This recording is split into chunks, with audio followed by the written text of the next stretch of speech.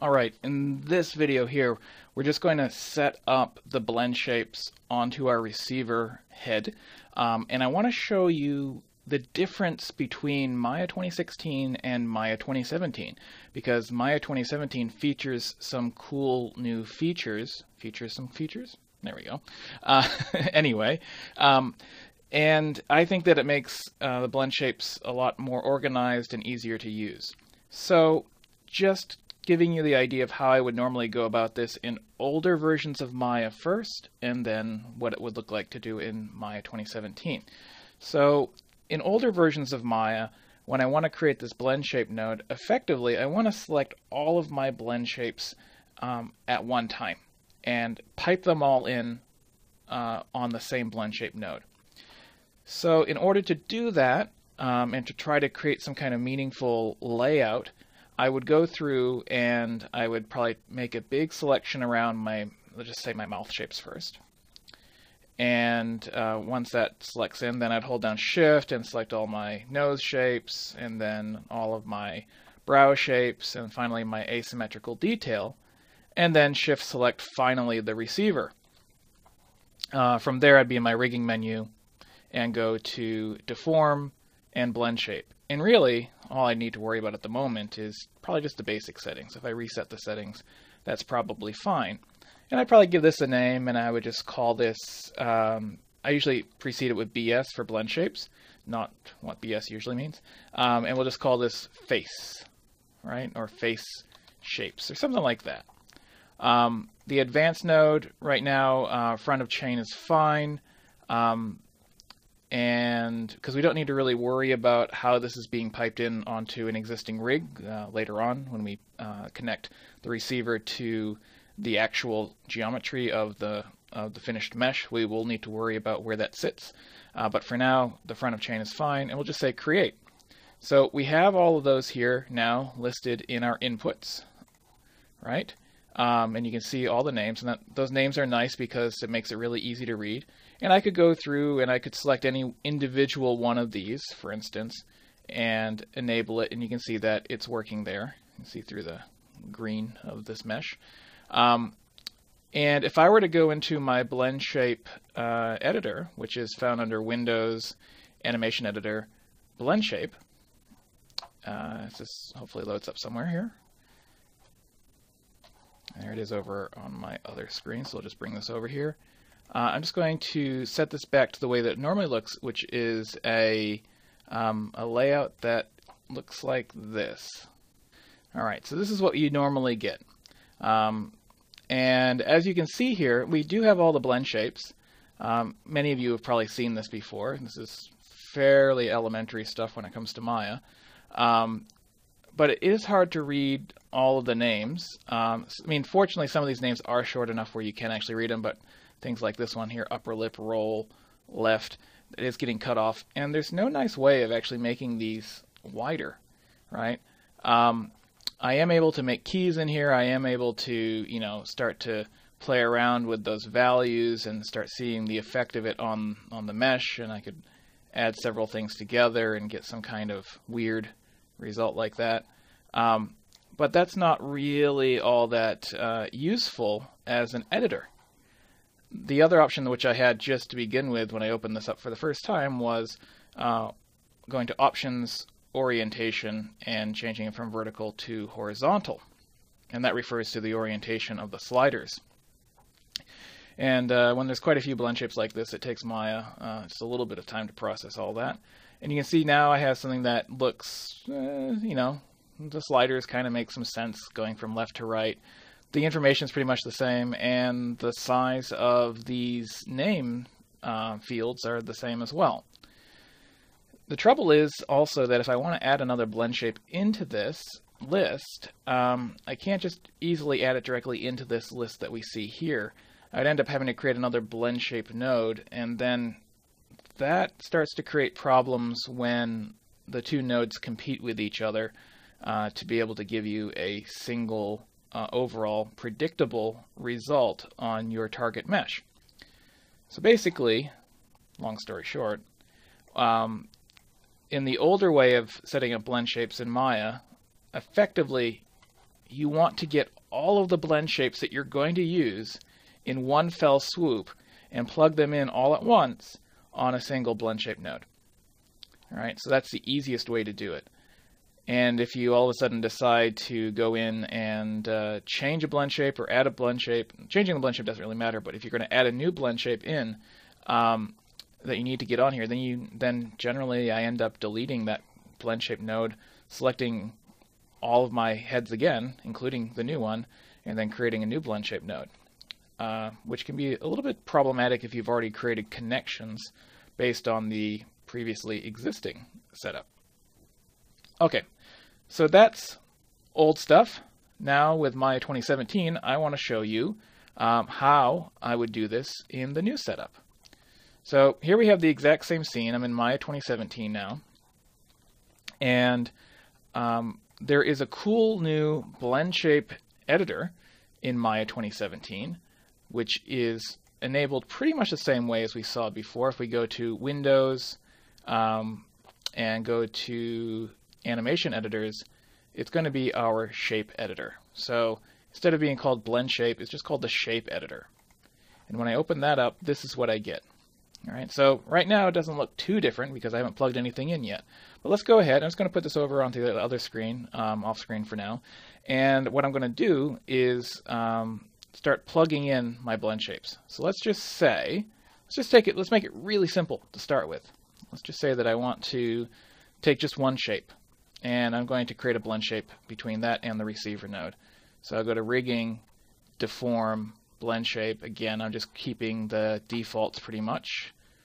This deformation order is set to automatic now, which is a little bit different than what we saw before, but that's the default. And I call this BS, and this one I'll just call Mouth Shapes. All right. So I'll say Create. And now if I look at my shape editor, nothing has happened here, but what I've noticed in this typically is that the shape editor doesn't always update. So I usually end up going in having a custom shelf here and basically relaunching the shape editor each time, just so I don't have to go into my file menu every time to do this. I come in and in my custom shelf enabled, I'll hold down Control and Shift and click on Shape Editor, and that pops it into my custom shelf. All right, so now we can see that that is updated. And if I play around with this, you can see, there we go. It's giving that sort of sneer. Now, what if I want to add in the other one? All right, so if I click on the right sneer, or the right upper lip up, I can go into my options here, make sure I have my blend shape selected, the blend shape node itself, and go to Add Selection as Target. And now that gets added in as well. Now this is important because this is different from what we saw in Maya 2016, where it was not easy to add in blend shape targets or additional blend shapes onto the same blend shape node. This is really easy here inside of Maya 2017. So what I'm going to do here, and you'll see that also, first off, just for the sake of example, that they're nicely additive and they don't get in the way of each other. I also have this option here where if I want to basically reduce the overall contribution of this blend shape, I can, which is quite cool. So that's just the overall contribution. Now I'm going to go in and I'll just delete these two. So I could click on the trash can to delete them. I still have this same blend shape, but I'm not going to call it Mouth Shapes for now. I could rename it if I wanted to. But let's just go ahead and delete everything so that we get nothing left. And you'll see that that's gone gray, but it hasn't actually left the shape editor. I think this is just a bug that will probably be fixed in coming versions. Not everything clears out or adds in unless you reload the shape editor. So that's just what I did there. So what I'm going to do is I'm going to start by grabbing just all of the mouth shapes first. And I'm going to go in and add that on there. So deform, blend shape, and it's going to add this blend shape to my custom shelf as well. All right, so that's been added in. And I'll go into my blend shape editor, and oh, it got added in as mouth shapes again because that was the default that I had set in here. So let's just, I could rename that if I wanted to, but let's just rename it here, and we're going to call this BS face shapes. Okay, and now I have this big long list.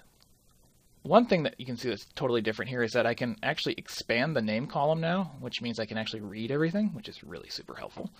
I'm going to grab everything that's here, that's all the mouth shapes, and I'm going to go ahead and I'm going to put these into its own group. So I'm going to add a folder here. And with those selected, when I clicked on that, they got added into this group. We're just going to call this our BS mouth shapes. All right. So that really helps with the organization. Now let's step back, click back on our face shapes again, and we'll go in and we'll grab our nose, and I'll shift click on my receiver, and we're going to add that in as a blend shape again. But we're going to use not the blend shape here, we're just going to go in and say add selection as target, create add selection as target. And just showing you the options there is just using the same type of blend shape automatic that we were using before. So we'll say apply and close. And now it's added in all those nose shapes.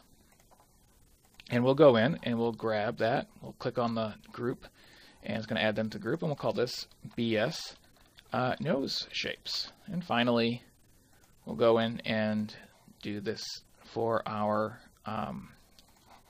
upper face, basically. Create add selection as target. Put them into a group. We'll call this BS, just call it brow shapes, even though it has the eyes in there as well. All right, so that's really convenient because now everything's really super easy to see. I'm just going to add this last one in, and it's going to sort of sit on its own. This is our asymmetrical detail. I don't necessarily need a folder for that one. I might create one later, we'll see. But what's cool about this is that it's so simple and it's so easy to add things and keep track of them and have everything nicely organized. And then also, you know, if I take a look at the results here, if I take an eyebrow squeeze, for instance, right, and I add in, that one's kind of hard to see. Let's just take something that's a little bit easier to see, like the eye there, and I add in the nose shapes, right, and I add in a mouth shape, right. They're all working exactly as the way we would expect them to. They're not competing against each other.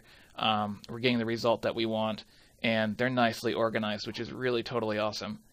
So, and the other thing that I mentioned before, which was that I can turn down the overall contribution of the blend shape.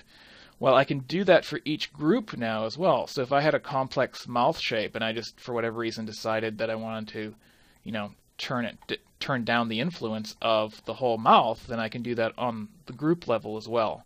So that's really cool too. Now, as we advance through here, we will eventually start keyframing some of our blend shapes, and we can do that in here as well. And not only that, but there's some really awesome features in Maya 2017 for editing our blend shapes after we've already added them in, or even creating a brand new shape from a base shape and creating a blend shape from it while it's being added to the overall end result. So just some really tremendous enhancements in Maya 2017 for this whole workflow.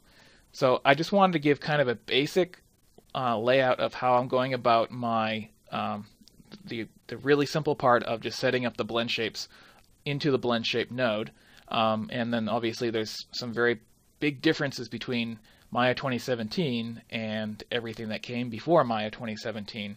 So I hope this has been of help, and we'll take a look at something a bit more advanced in the next tutorial.